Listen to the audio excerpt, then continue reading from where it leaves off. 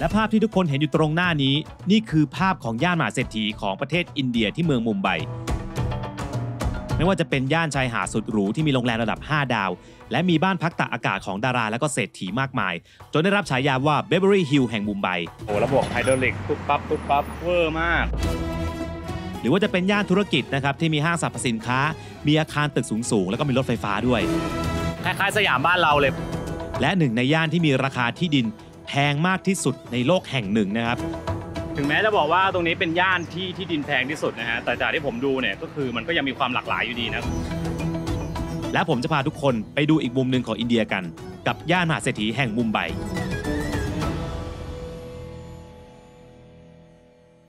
สวัสดีครับทุกคนนะฮะต้อนรับสู่โกเว้นโกนะครับแล้วตอนนี้เราอยู่ที่เมืองมุมไบประเทศอินเดียนะฮะแล้วก็อย่างที่บอกไปฮะเดี๋ยววันนี้เราจะพาไปดูอะไรที่มันแปลกตากว่านั้นหลายคนอาจจะเห็นภาพอินเดียแบบว่าบ้านเรือนอะไรอย่างเงี้ยรกคนเยอะๆวุ่นวายบีบแต่ใช่ไหมครับแต่รอบนี้จะพามาดูอีกแบบหนึ่งบ้างเราจะไปดูย่านมหาเศรษฐีที่เขาอยู่กันนะครับของมุมไบในอินเดียว่าอยู่ที่ไหนกันบ้างนะฮะซึ่งตอนนี้ครับเราอยู่ย่านแรกนะครับนั่นคือชื่อว่าจูฮูบีชนะฮะสำหรับตรงนี้นะครับหาดจูฮูนะครับเป็นชายหาดที่ตั้งอยู่บริเวณฝั่งตะวันตกของเมืองมุมไบติดกับทะเลอาหรับนะครับหรือว่าอาราเบียนซีนั่นเองที่นี่นะครับเป็นชายหาดที่ยาวที่สุดในมุมไบแล้วนะและเป็นหนึ่งในชายหาดที่มีชื่อเสียงมากๆของอินเดียเลยนะและเป็นที่นิยมมากๆนะครับสำหรับคนอินเดียเองรวมถึงคนที่มีฐานะร่ำรวยด้วยครับหรือแม้กระทั่งเซเลบดังๆนะครับดาราของอินเดียนะครับที่เรารู้จักกันในชื่อว่าบอลิวูดนั่นเองนะคือชื่นชอบเนี่ยจะมาพักผ่อนที่นี่กันถึงขนาดที่ว่าที่นี่นะครับได้ขึ้นชื่อว่าเป็น Beverly Hills ของบอลิวูดเลยนะซึ่งพวกเขานะครับไม่ได้แค่มาพักผ่อนเท่านั้นนะครับแต่พวกเขาเนี่ยนะเข้ามาซื้อที่ดินบริเวณนี้เพื่อสร้างเป็นบ้านพักตากอากาศกันเลยและเข้ามาอยู่อาศัยเลยก็มีนะครับรวมถึงภาพยนตร์หลายๆเรื่องของอินเดียเนี่ยก็มักจะมาใช้ที่นี่เป็นโลเคชั่นในการถ่ายทำด้วยส่วนย่านรอบๆชายหาดเองนะครับก็มีครบหลายอย่างเลยนะทั้งโรงแรมพักหรูๆโรงแรม5ดาวร้านอาหารภัตตาคารร้านกาแฟคาเฟ่ต่างๆและตรงบริเวณหาดนะครับที่เป็นพื้นที่พับลิกเนี่ยนะเขาจะขึ้นชื่อเรื่องสตรีทฟู้ดครับคือมีขายแทบทุกชนิดเลยนะครับซึ่งเดี๋ยวเราจะมี1ตอนนะครับที่พาไปกินสตรีทฟู้ดโดยเฉพาะด้วยนะส่วนที่ชายหาดเนี่ยนะครับก็จะมีคนมาเล่นทะเลทำกิจกรรมตรงนี้กันเยอะมากนะตอนกลางคืนเนี่ยจะมีผับบาร์นั่งเล่นได้อีกและที่สำคัญครับช่วงพระอาทิตย์ตกดินที่นี่สวยมากจริงๆแล้วนี่ครับเป็นหนึ่งในหาดที่ผมว่าถ้าใครมีโอกาสมามุมไบเนี่ยก็อยากให้ลองมานอนแล้วก็ดูวิถีชีวิตของเขาดูสักครั้งหนึ่งครับแถวนี้ครับริมทะเลจะเป็นรีสอร์ท5ดาวหมดเลยซึ่งเราเลือกมาพักที่โรงแรมที่มีชื่อว่า Sun and Sand นะฮะอยู่ข้างๆกับ Novotel เพราะมันถูกกว่าเราเลยเลือกอันนี้ก็คือเนี่ยเราอยู่โรงแรม5ดาวนะครับเดินย่านดาราบอลิวูดของเขานะครับเดินย่านต่างๆมาดูว่าชีวิตแบบคนรวยๆมหาเศรษฐีของอินเดียเนี่ยเขาทำอะไรกันไปดูฮะเดี๋ยวเช็คอินโรงแรมก่อนจริงๆแถวหาดจูฮูเนี่ยนะมีโรงแรมเยอะมากแล้วก็เป็นโรงแรมดีๆหรูๆเลยนะฮะเป็นแบบ5ดาวนะครับเยอะไปหมดแต่ครั้งนี้เราเลือกมาพักที่นี่ครับที่นี่มีชื่อว่า Sun and Sand Hotel นะเนื่องจากว่าเป็นโรงแรม5ดาวอยู่ติดหาดแล้วก็ที่สำคัญครับราคาโอเคหน่อยครับเราจับต้องได้นะก็เลยเลือกมานอนตรงนี้นะครับเช็คอินก่อนแล้วก็ขึ้นไปดูห้องข้างในครับข้างในคือดูดีนะนี่นะฮะห้องที่นอนคืนนี้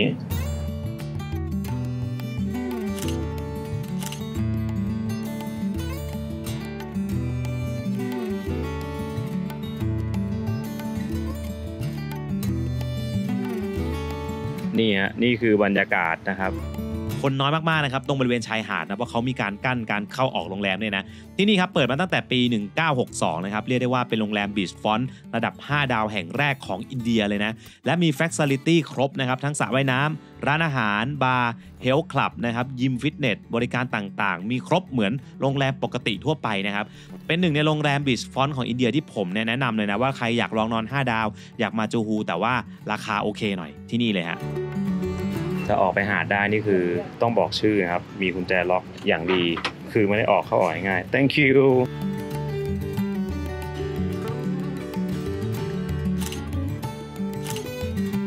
ถ้าเราจะกลับเข้าไปกลับได้นะฮะแค่มาแจ้งชื่อว่ากลับมาแล้วนะอะไรอย่างเงี้ยโอเคเอามาข้างนอกหาดเขาจะเห็นว่าเนี่ยเป็นหาดที่ใหญ่มากนะครับแล้วก็มีปุถุชนประชาชนชาวอินเดียนะครับมาเดินเล่นส่วนใหญ่จะเป็นวัยรุ่นดูทรงแล้วครับอยู่ริมหาดเต็มไปหมดครับเดินเล่นบ้างปั่นจักรยานโยนหินโยนดินโยนทรายนะครับแล้วรอบๆเนี่ยครับก็จะเป็นรีสอร์ท5ดาวแทบทั้งหมดเลยนะครับที่เรียงกันอยู่รอบๆเนี่ย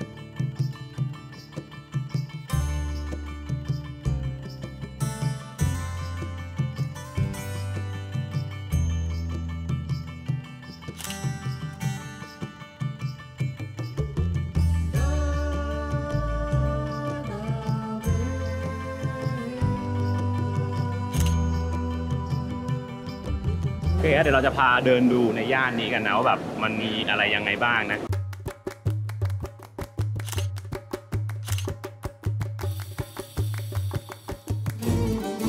โอเคเราเดินมาตามถนนเส้นนี้เรื่อยๆจะเห็นว่าแบบมันจะมีร้านแบบสวยๆหรูๆเลยนะฮะแล้วก็มีตึกแล้วก็ยังคงมีบ้านแบบโทรมๆเก่าๆอยู่ปนกันเต็มไปหมดซึ่งมันก็อย่างที่บอกไปแหละผมอาจจะบอกว่านี่มันเป็นภาพหนึ่งของอินเดียเขาก็คือว่าไม่ว่าจะรวยหรือจะจนนะครับก็จะไม่ได้แบบแยกพื้นที่ชัดเจนขนาดนั้นเพราะว่า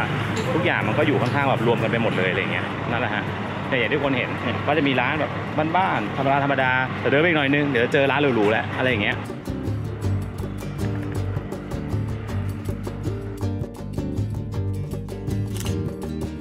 อย่างร้านนี้ดูดีนะเป็นแบบร้านแบบสวยๆข้างๆก็กำลังทำอยู่นะ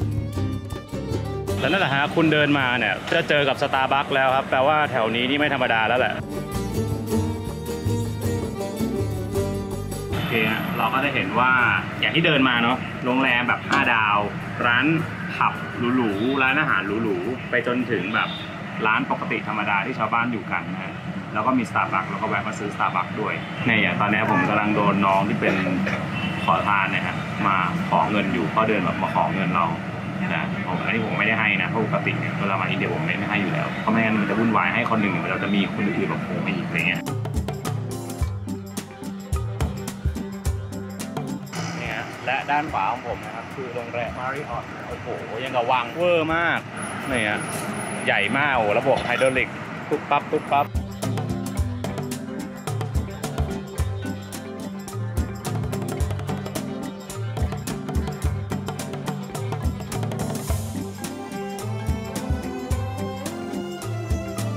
โอเคฮะเรามาถึงจูฮุบีชอีกฝั่งหนึ่งนะด้านหลังเราเป็นโรงแรมรามาดานะครับรามาดาพลาซ่าปาล์มโกรฟแล้วก็แถวนี้ก็จะมีแบบร้านแบบ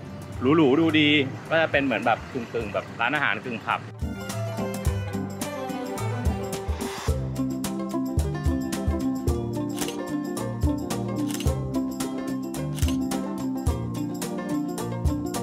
อย่างเมื่อกี้เราเห็นหาดใช่ไหมฮะแถวโรงแรมซึ่งเป็นโรงแรม5 ดาวหาดเดียวกันนี่แหละแต่มันจะแยกโซนฮะโซนตรงนี้จะเป็นโซนของฝั่งเป็นพับบิกคนเยอะกว่าเยอะแล้วก็ดูวุ่นวายกว่าเยอะเลยมีเรืออะไรมาจอดมีกิจกรรมทางน้ำให้ทำนะฮะมีบอลไอ้นี่ด้วยไอ้บอลใสๆอ่ะคิดง่ายๆนี่คือพับบิกสเปซของเขานะครับพับบิกสเปซแบบว่าอย่างที่เขาตั้งฉายากันเองครับว่า Beverly Hills แห่งมุมไบ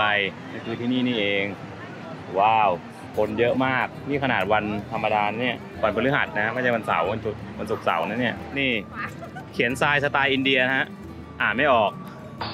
เขียนอะไรไม่รู้น้องคนนี้ก็จะขายให้ได้นะนักขายมือฉกาจตามมาแล้วใกล้ชิดสนิทสนมแล้วก็บอกเขาว่าซื้อสิโว้ยอันนี้น้อยๆทำไมซื้อก็ให้ตังค์หนูมาค่ะหนูจะไปกินข้าวหนูไม่ได้กินข้าวมาตั้งนานแล้วไอ้นี่ก็ล้อเลียนเขาเนี่ยโดนกระทืบแน่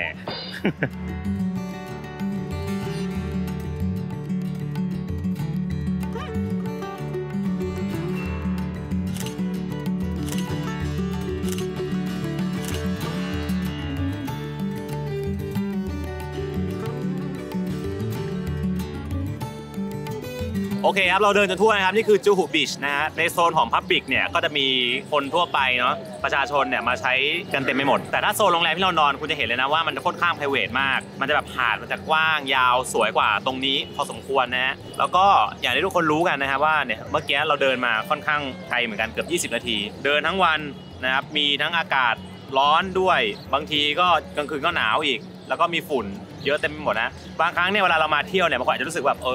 เดี๋ยวก็ปวดหัวปวดขาปวดตัวปวดอะไรอย่างเงี้ยเพื่อทำให้ทุกทริปของคุณนะครับเดินทางอย่างสบายใจครับต้องพกสิ่งนี้มาครับนี่ไทลินอลพาราเซตามอลอันนี้พูดจากใจจริงนะผมพกไปทุกทริปเลยนะจริงๆหลายคนเนี่ยเข้าใจว่าการกินไทลินอลเนี่ยคือแก้ปวดหัวอย่างเดียวแต่จริงๆแล้วมันคือบรรเทาอาการปวดอื่นๆได้ด้วยเช่นกันนะฮะเพราะฉะนั้นเนี่ยไม่ว่าเราจะแบบเนี่ยทั้งวันเดินเยอะเดินอะไรอย่างเงี้ยครับก็สามารถที่จะพกติดตัวไว้ในทุกทริปที่เราเดินทางไปได้นะครับก็ขอบคุณไทลินอลด้วยนะครับเราก็พกมาเป็นแผงพกง่ายกว่านั่นแหละฮะเรียบร้อยครับพกติดตัวไว้อย่างนี้ครับหมดทุกทริป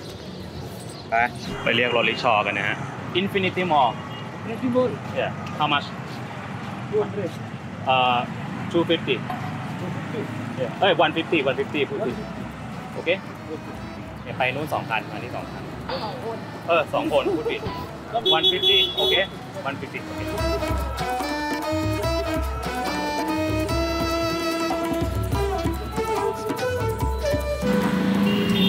นมาแล้วนะฮะคิดราคาเหมาคือเมื่อกี้เราใช้วิธีการกดใน Uber ดูก่อนว่านั่งไปเท่าไหร่ด้วยรถคันนี้ใน Uber มัน100แต่ผมคิดว่าพอมาคุยกับเขาจริงๆเขาน่าจะคิดแพงกว่าซึ่งตอนมาถามเขาบอก200ก็เลยต่อเหลือ150เขาก็โอเค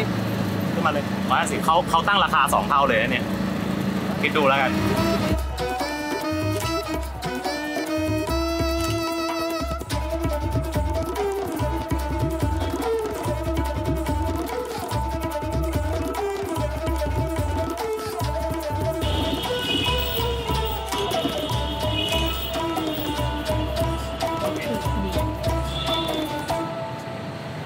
ถึงแล้วนะฮะเรานั่งเข้ามาในตัวเมืองนะครับเป็นแบบโซนบิสเนสและตรงนี้มันคือลิงก์โรดนะแล้วก็เราจะเห็นว่าตรงนี้เห็นไหมฮะคล้ายๆสยามบ้านเราเลยมันจะมีแบบว่ารถเมโทรก็คือรถไฟฟ้าวิ่งเนี่ยแล้วก็เป็นถนนข้างๆก็จะเป็นตึกเป็นห้างหมดเลยฮะนี่ไม่ใช่ห้างที่หรูที่สุดนะครับแต่มันเป็นห้างที่อยู่ใกล้เราที่สุดเราเลยแวะมาห้างนี้จริงๆมันมีห้างที่หรูกว่านี้อีกนะแต่ว่าเราจะพาเข้าไปดูแค่ตรงนี้กันครับไป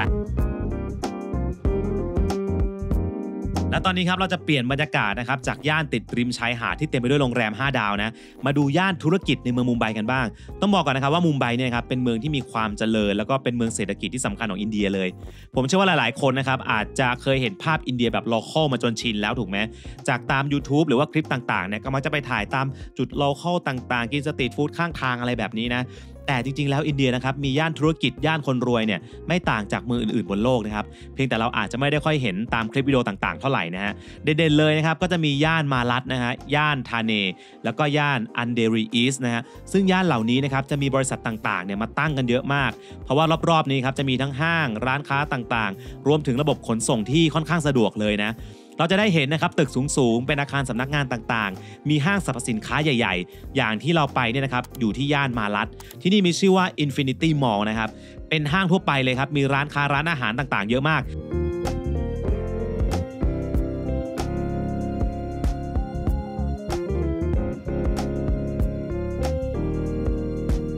แล้วก็นี่เมื่อกี้เราเข้าไปมาคือเป็นห้างอย่างที่คนเห็นนะเป็นห้างสรรพสินค้าซึ่งโซนนี้ไม่ได้มีห้างเดียวนะครับมีหลายห้างไล่ๆเรียงๆกันไปครับแต่จริงๆแล้วครับมุมไบเนี่ยก็มีอีกห้างหนึ่งครับที่ใหญ่มากเหมือนกันนั่นมีชื่อว่า Phoenix Market City นะครับเป็นห้างที่ใหญ่ที่สุดในมุมไบและยังใหญ่ที่สุดในอินเดียด้วยนะมีร้านค้าร้านอาหารรวมกันถึง700 ร้านคือใหญ่มากจริงๆถือว่าเป็นอีกภาพหนึ่งของอินเดียเลยครับที่หลายๆคนเนี่ยอาจจะยังไม่ค่อยได้เห็นกันเรสซิเดนท์ที่อยู่อาศัยเนี่ยก็เป็นตึกสูงนะแบบโอ้แตกต่างจากหลายๆจุดในอินเดียเราเคยเห็นมากๆแน่นอนนี่ฮะความเจริญเหมือนเมืองใหญ่ๆทั่วโลกเลยครับเจริญเลยอ่ะ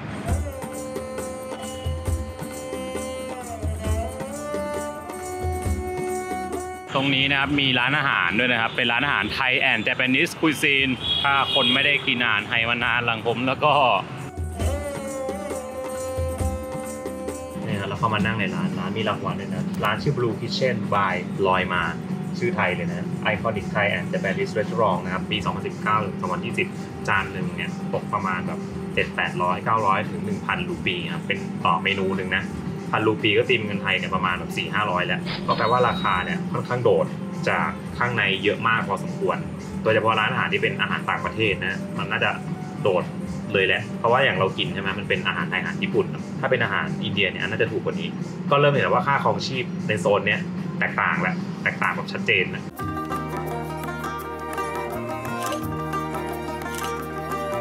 มาครับนี่ฮะสั่งมาแล้วครับชิมแบบจะเต็มมากเราสั่งอาหารเบสิกที่แบบของไทยอ่ะแล้วก็ซูชิสัก1 ชิ้นนะครับก็เป็นร้านที่แบบดูดีนะอยู่เส้นสุขุมวิทเลยนะฮะเห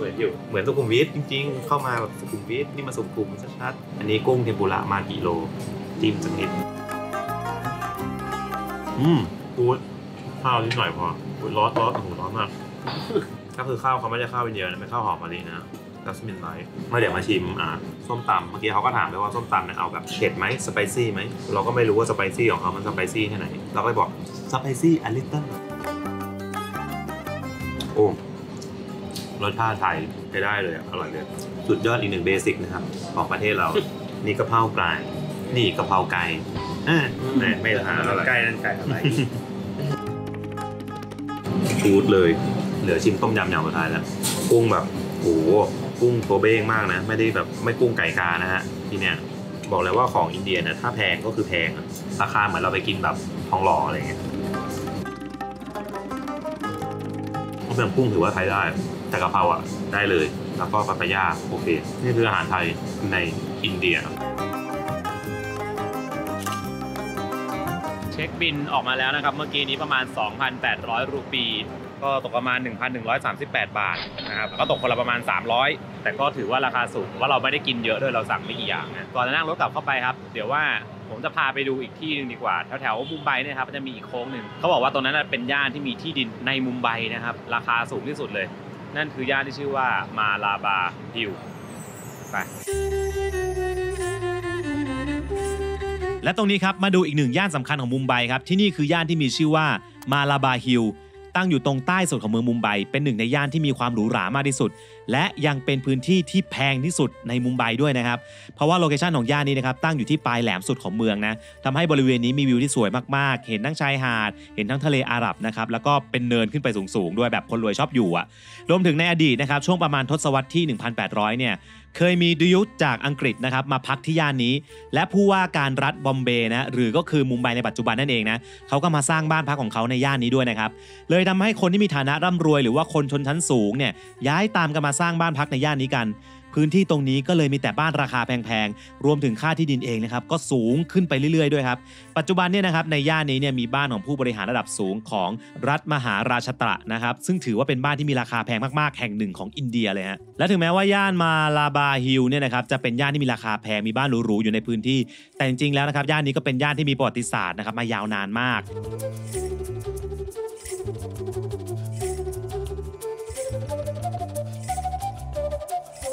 อ่างเก็บน้ำที่อยู่กลางย่านเลยเขาเรียกว่าอ่างเก็บน้ำกากังกาเกโก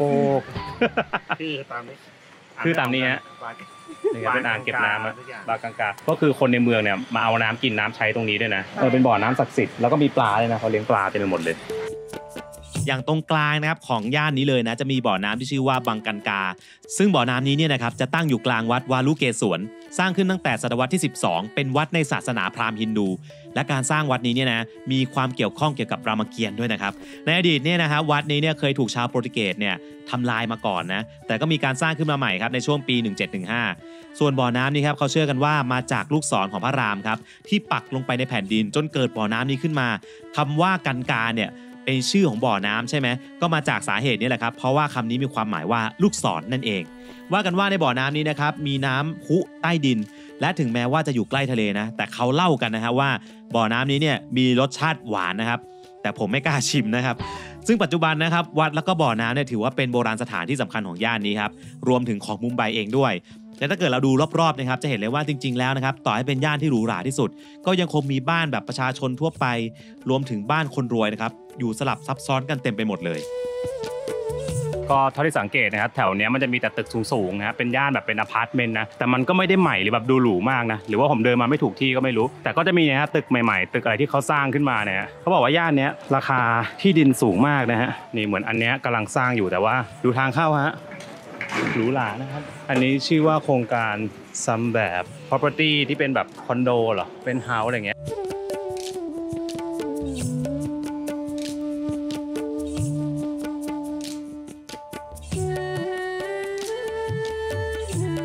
ถึงแม้จะบอกว่าตรงนี้เป็นย่านที่ดินแพงที่สุดนะฮะแต่จากที่ผมดูเนี่ยก็คือมันก็ยังมีความหลากหลายอยู่ดีนะคือแบบมันก็มีตรงที่ดูหรู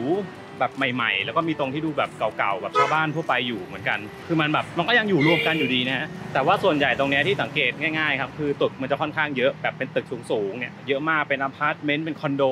ที่เขาสร้างอยู่ริมนี้แล้วก็ที่ดินตรงนี้ครับมันจะอยู่ติดริมน้ำมันเป็นฮิลอ่ะคือเป็นเนินแล้วก็มีน้ำอยู่ด้านข้างก็อาจจะเป็นเหตุผลที่ทำให้มันแพงบ้านนี้ไม่บอกก็รู้ว่ารวยนะครับดูจากตัวบ้านสีบ้านที่ทานี่อย่างกับวังอยู่ริมถนนนะ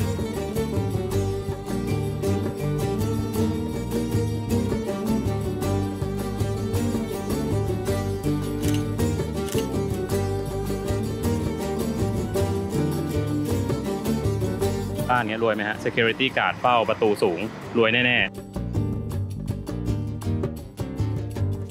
เห็นตึกอย่างนี้เนี่ยนะฮะด้านหลังคือเป็นวิวทะเลนะครับแบบดูดีมากอย่างตรงนี้ชื่อเนี่ยนาฮาพาโนรามาก็รวยแหละอยู่ตรงเนี้ย ส่วนอันนี้นะทุกคนนี่คือโรงเรียนนานาชาตินะครับ International g o p i b o l a ผมอ่านเอาทาเป็นสีน้ำเงินแดงนะครับตั้งตรงกลางเลยนะทางเข้านี่ดูแบบอินเตอร์นะหรูๆเลยอเมริกันแต่ข้างหน้าบีบแต่เหมือนเดิมนะครับส่วนนี้ทางเข้าบ้านใครไม่รู้นะฮะแต่เป็นอย่างนี้เลยครับหรูมากฮะทางเข้าบ้าน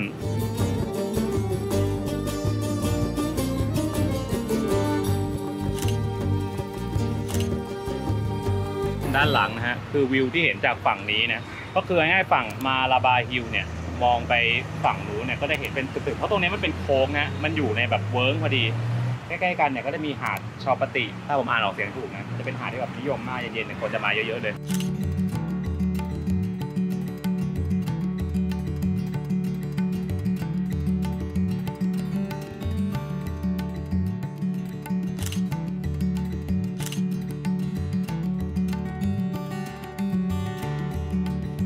และนั่นแหละฮะและทั้งหมดนี้ก็คือมาลาบาฮิลนะครับเป็นย่านที่เขาบอกว่าที่ดินเนี่ยแพงที่สุดแล้วนะก็อย่างที่เห็นนะครับว่าวิวด้านหลังก็จะเห็นทะเล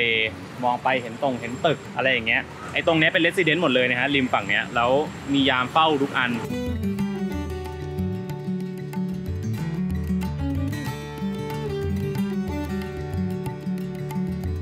โอเคครับกลับมาที่โรงแรมอีกครั้งแล้วตอนนี้ครับอุ้ยฟ้าสวยมากฟ้าหลังโรงแรมเราครับเป็นช่วงซันเซ็ตเล้าแบบโอ้โหสวยสุดๆดูนะ